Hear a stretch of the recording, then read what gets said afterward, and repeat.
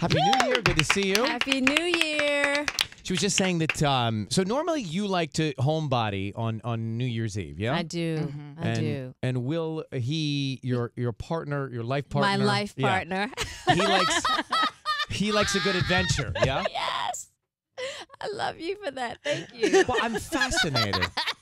I mean, I've known you for a long time, but now I really feel like I know you. Yeah. After what you've been showing everybody in this streaming show. Yeah, you know? Red Table Talk in the house. I'm just so curious about so many. First of all, the reason to be so open and vulnerable and do it in your life, which you do not need to do, was why?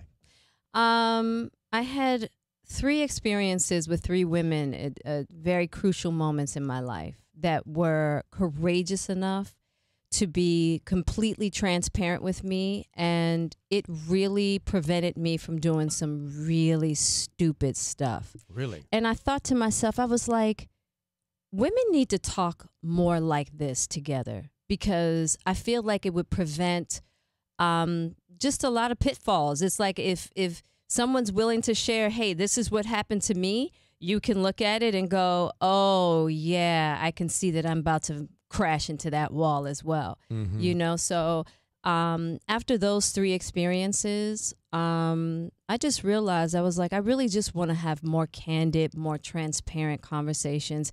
And at this point in your life, what else is there to do?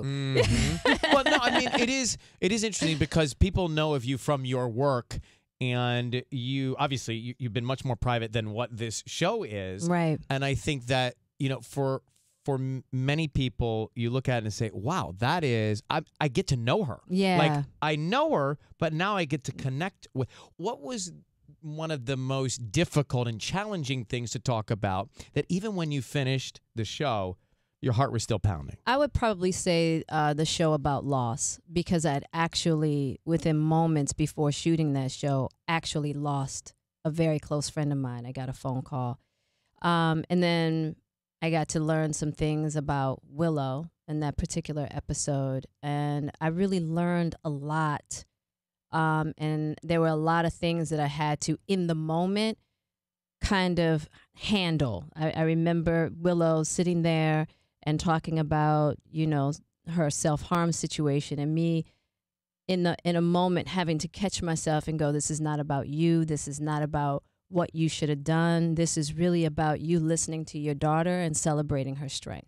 Wow, and that's hard to do. It's a hard thing, but I remember having, in the moment, having to catch myself and really get into a conversation and into a more energetic wave of just being very proud of her, of being able to pull herself through that moment. Because as much as we love our kids, we can't be there for every dark space. And I had real understanding about that, because there was a lot of dark moments in my own life that I kept away from my mother just because I didn't want to burden her. But yet she's there with you. But yet she's right there. She's sitting right there with you. Yeah. I love the dynamic. And so that dynamic is fascinating as well. Jada Pinkett Smith is here. How about the kids? You mentioned Willow, but did the kids ever say, okay, Mom, this is off limits?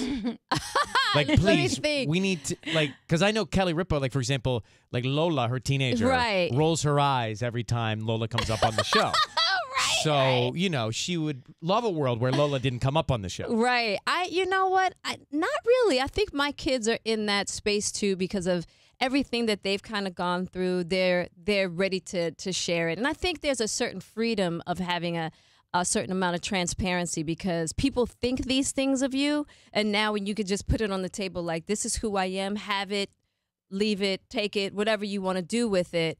It is a liberating feeling that I think even my kids were ready for. And even though we share a lot on the show, we still are very private, because these are situations that we are sharing that we've kind of gone through. We've gone through already. Yeah, so that's different. You know the ending. Yes, we know the ending already, right? So now, you know, the things that we're going through now, maybe we're not ready to talk about, so we'll wait another 7 years. Tanya, it's like when you take a picture on Instagram and you save it for a day. Yeah. That's kind of what she's talking about. Yeah. You know, there's a delayed post. Exactly. Watch new episodes of Red Table Talk. It's every Monday on Facebook. Watch. We'll come back, talk more with Jada Pinkett Smith. Also as a film at Sundance, too. Yes. I want to touch upon that. Kiss FM, hang on. I wanted to ask you, so before we get to the movie about Sundance, we did mention that you call Will your life partner. You've talked about this on the show. Yep. What's the significance of that beyond husband and wife? You know, I just felt like husband and wife had a lot of limitations to it. And I just realized with the death of my father, I realized that it was very difficult for me to connect to him because of this title. Dad, this title father, right? I couldn't really see him as a human being. I did a lot of rejecting of him and couldn't really embrace him as a human being because I felt like he had failed me as a father, because that's the only way I could identify him. And I felt like in some of my, in part of my journey with Will, not being able to really embrace him as a human being and really embrace his traumas, his problems, and only being willing to see him as a husband really made us, it had a limitation on our connection and my willingness of how I was connecting to him.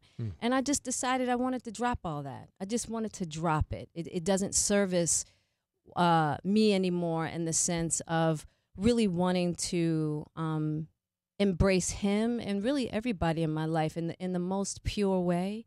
And instead of only in these little boxes. Isn't it powerful that we're in control of that? Yes, we are. The only reason they're in the box is because of our head. Of our heads, of our thinking. And so for me, I had to drop that title because I had to expand. Yeah, I was like, oh my goodness. And let me tell you, it has been so beautiful. Yeah. I think that, I mean, it can apply to a lot of things in life. We think of things in these boxes, and then you stop and go, well, wait. Nobody's in there but me. Yeah.